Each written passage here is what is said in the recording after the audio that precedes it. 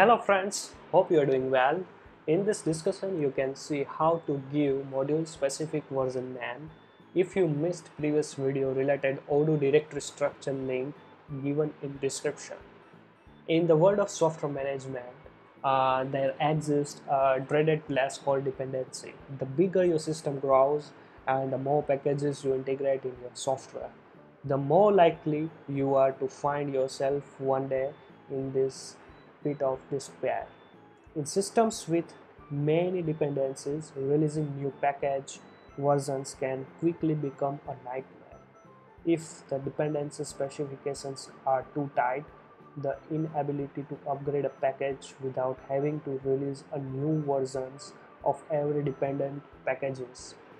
As a solution to this problem, Semver proposed a simple set of rules and requirements that dictate how version numbers are assigned and incremented.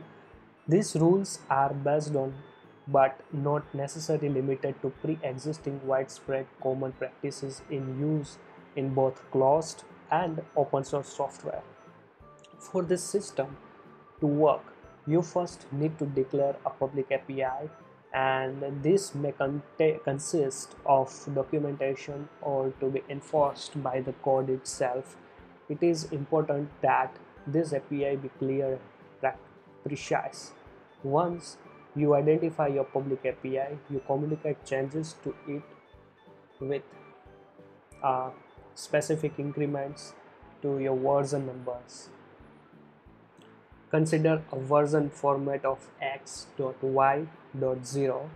Here x stands for major, y for minor, and z for patch. I call this system semantic versioning. Under this scheme, version numbers and the way they change convey meaning about underlying code and what has been modified from one version to the next. A normal version must take the form x.y.z, where x, y, and z are non-negative integers and must not contain leading zeros. X is the major version, y is the minor version, and z is the patch version. Each element must increase numeric like 9 to 10, 10 to 11, so on. Major version 0 is for initial development. Patch version like Z must be increased if only backward compatible bug fixes are introduced. A bug fix is defined as internal change that fixes are incorrect behavior. Minor version Y must be increased if new backward compatible functionalities is introduced to the public API. It must be increased if substantial new functionality or improvements are introduced within the private code. It may include patch level changes. Patch version must be reset to 0 when minor version is incremented. Well, major version must be increased if any backwards incompatible changes are introduced to the public API. It may also include minor and patch level changes. Patch and minor version must be reset to 0 when major version is incremented. Now we will move to the existing Odoo modules. It will be having more ideas about how to give a specific name of version. Here you can see list of all modules. First we will go to CRM, click on module info menu, and here you can see the latest version is 13.0.1.0.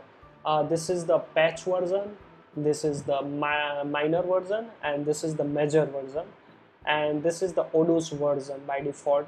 Right now we are using 13th version of Odoo, so by default it's 13, then after that it's X. You can consider Y and Z.